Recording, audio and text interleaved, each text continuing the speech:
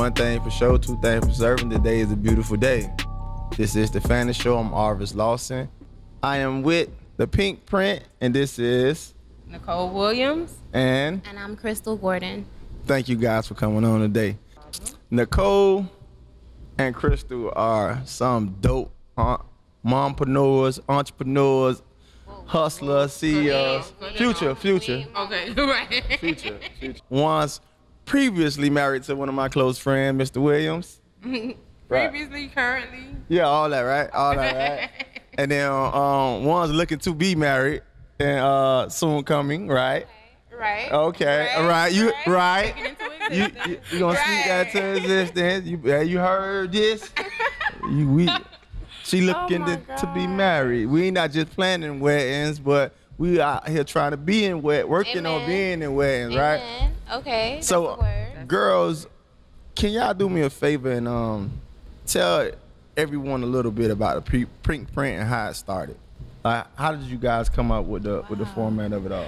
What's crazy is our story is interesting because we literally, I remember like it was yesterday, we were sitting in the car like brainstorming on what we could do to gain generational wealth and the easiest way that we could go about doing it. Not only easy, but like ways that was different. And initially it started as a spa and boutique because she loved kids. She liked working with kids. See? Speaking it to existence, Kel. She liked working with kids. And then where I came in was the creative side, decorating and all of that. It started that route. We did that for like, what, 2 years? Almost 2 years? So how long, all right, I'm gonna cut you off.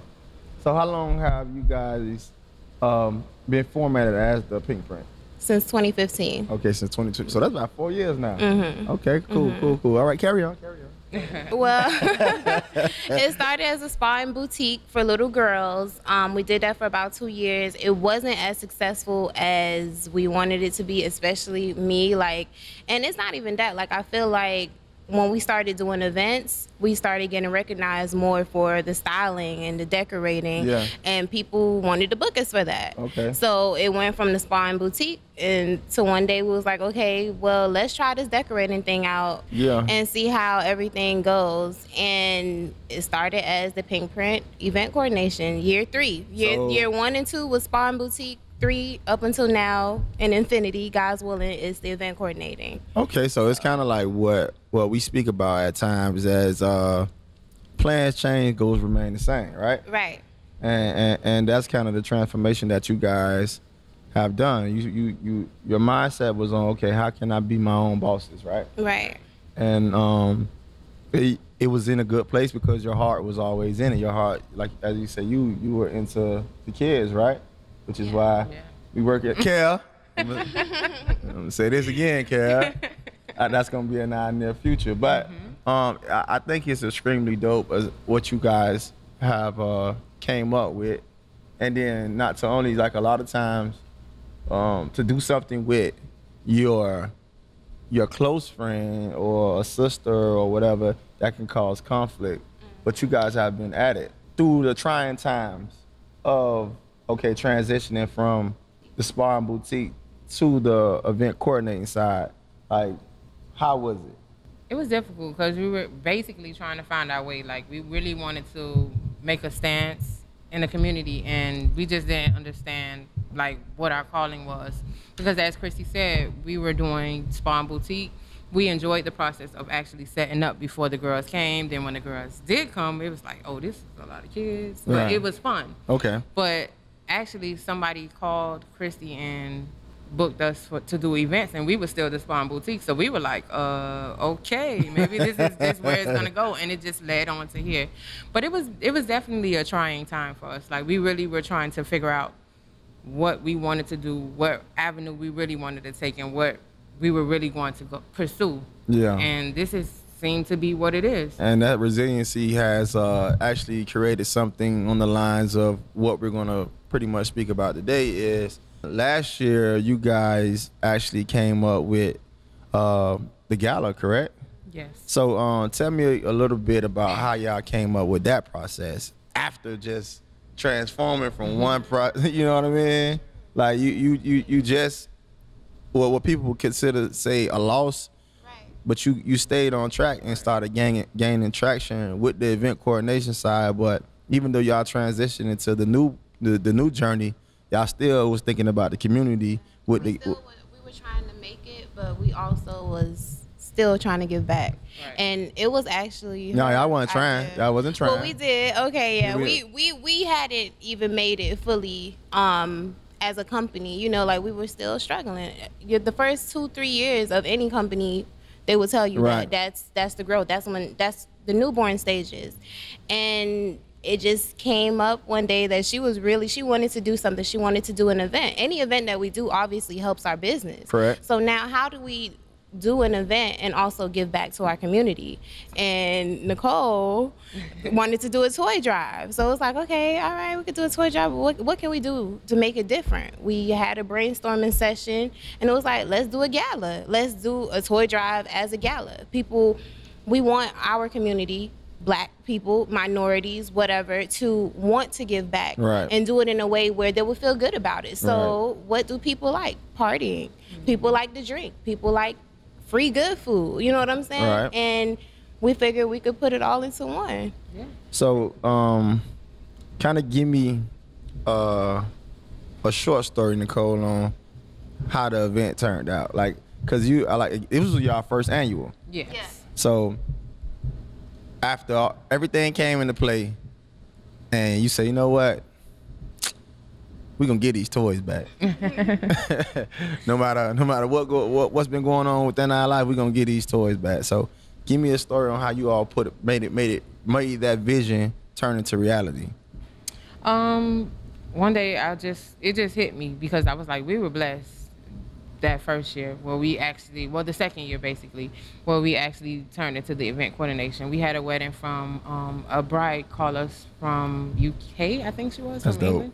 And she trusted us to do, she trusted us to come over here and do her. Well, she came over here and she trusted us to do it. So then the next week it was my wedding. And it just kept growing. So I was like, you know what, let's just give back, because we were receiving so many blessings, and it just dawned on me like in August, and we made it happen in December. Like it was tough, but we actually did it. But it was just, we wanted to do a back to school drive, and we couldn't do it because we were like behind on time. So I just said, look, people want to have fun. Yeah. Let's just bring the toys and let's get it on. And then like me, with back to school drives, I feel like they're getting watered down and corny. Yeah. And I think people tend to step away from.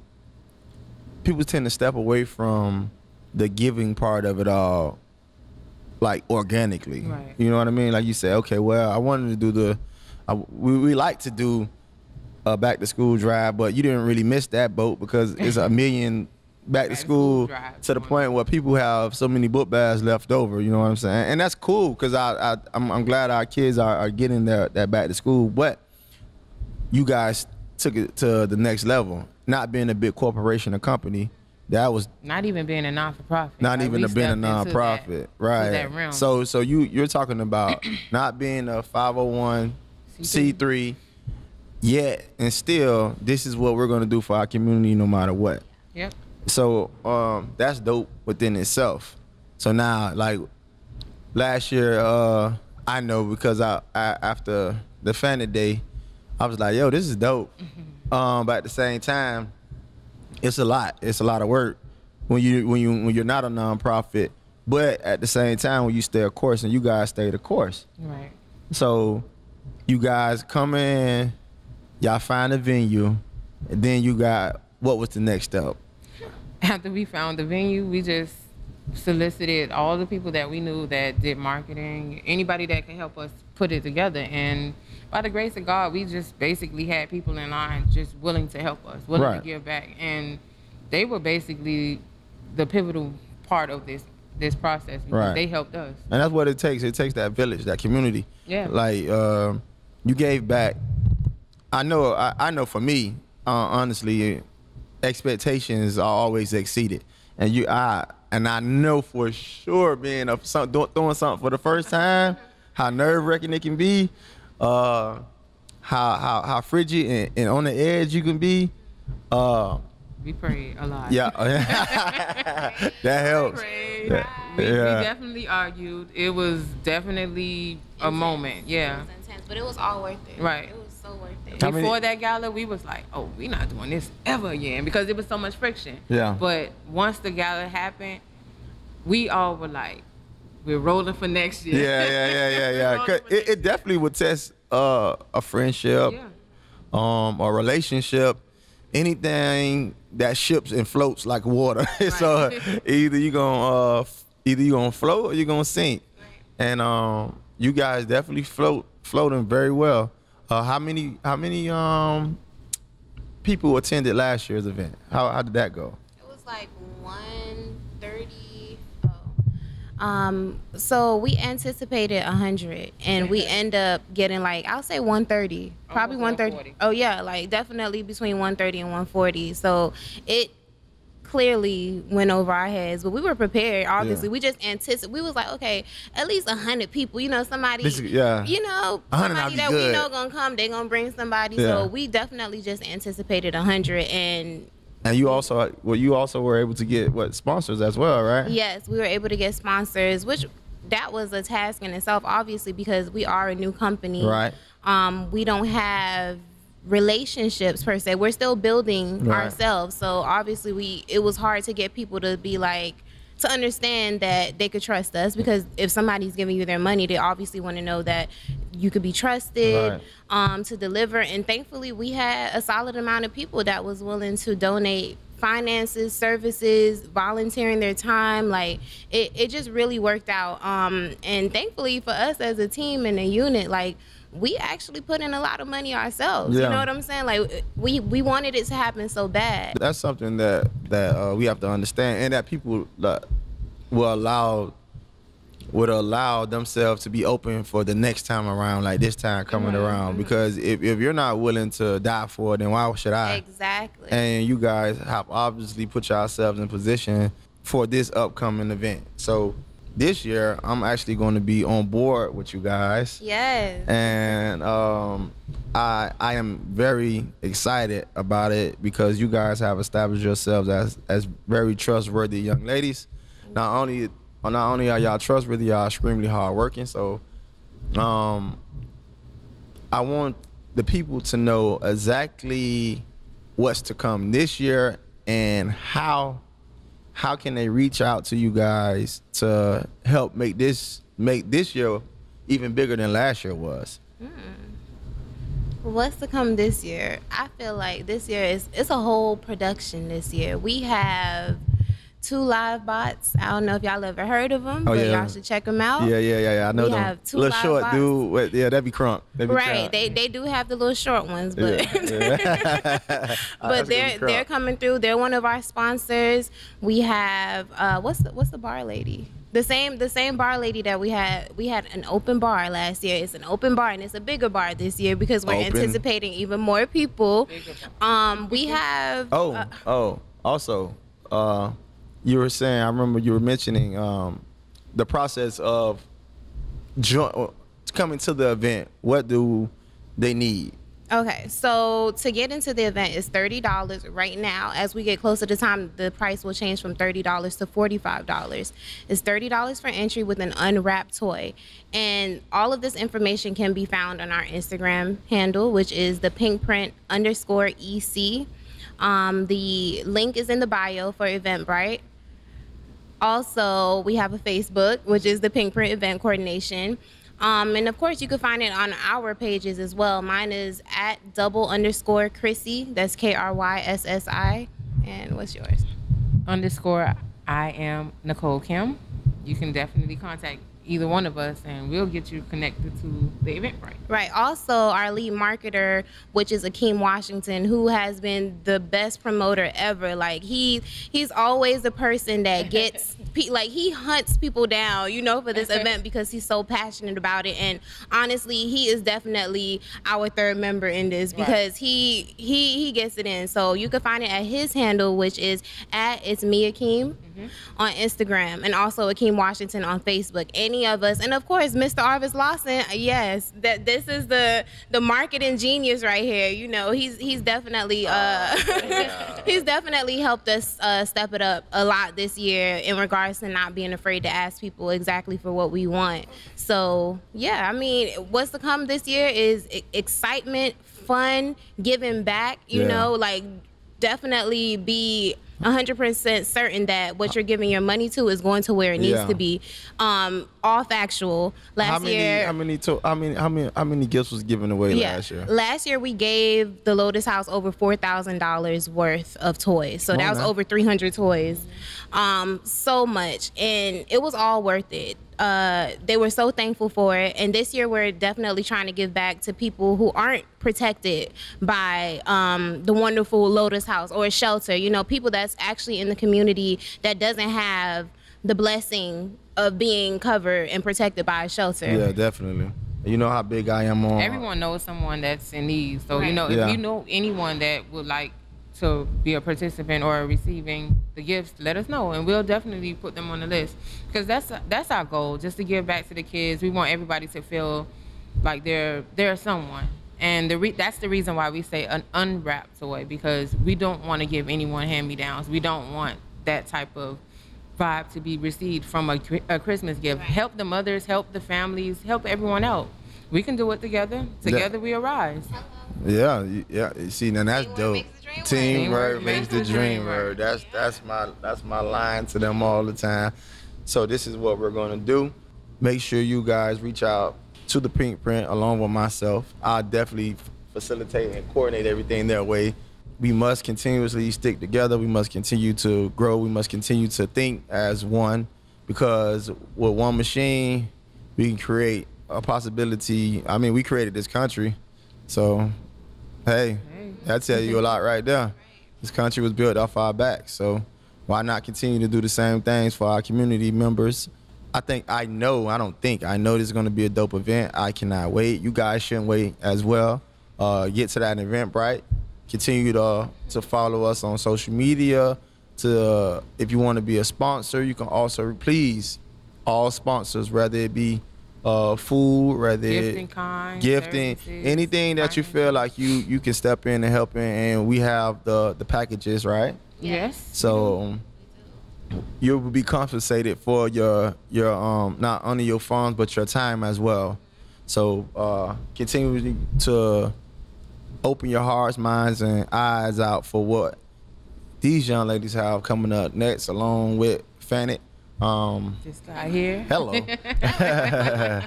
We want to say thank you. I thank you guys so much for coming out and sharing your story. Thank you for allowing us.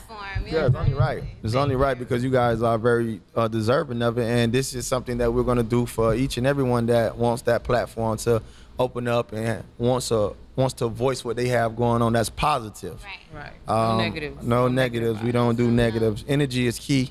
So we're going to continuously remain constant and stay afloat as positive givers, lovers, and owners of our own thoughts, minds, and hearts. Amen.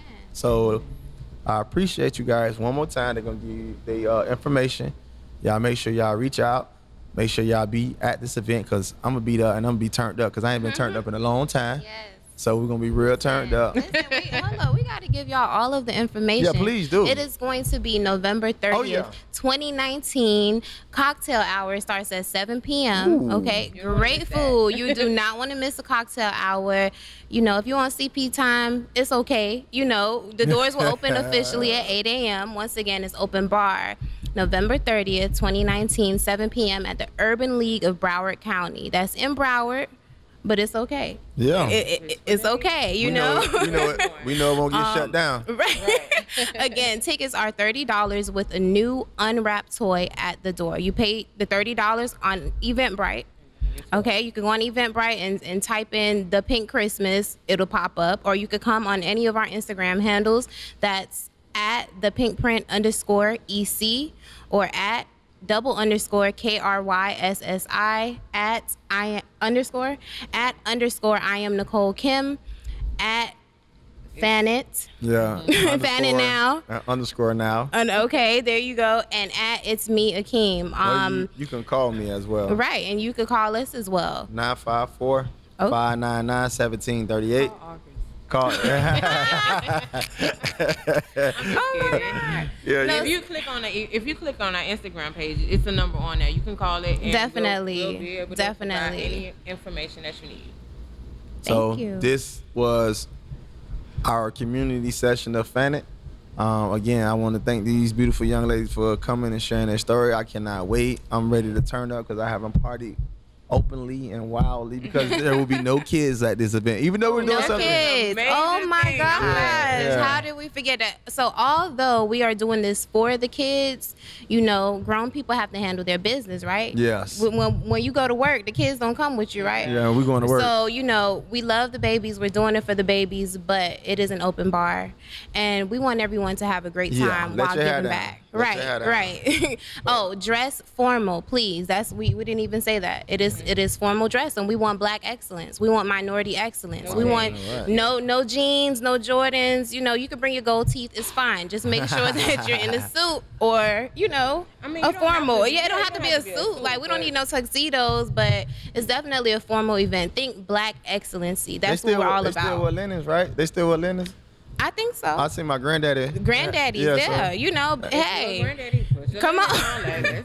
Even if you ain't a granddaddy, put your linen on. Exactly. Like, it's definitely formal attire. You know, we want y'all to smell good, look good, feel good, eat good, drink good, and give back to the community good. I would tell you all some spots where to go get y'all linens from, but they ain't paid for no sponsorship, so we ain't go. So we can go throw that when they start paying for sponsorships, and then we'll send them. Exactly. And speaking of sponsors, I want to, nothing for free. I mean, if you put your hard work into it, it deserves its compensation. Right. At the same time, I do want to say thank you to Farino Sports Fitness again for their contribution. I want to thank you for All Like Minds Media for their contribution. Thanks, All Like Minds. And Like for bringing everything into light. We can't wait to see you guys. The date is again? November 30th, 2019 at the Urban League of Broward County, 7 p.m. This was our community session of FANIT. Thank you guys, and we love you.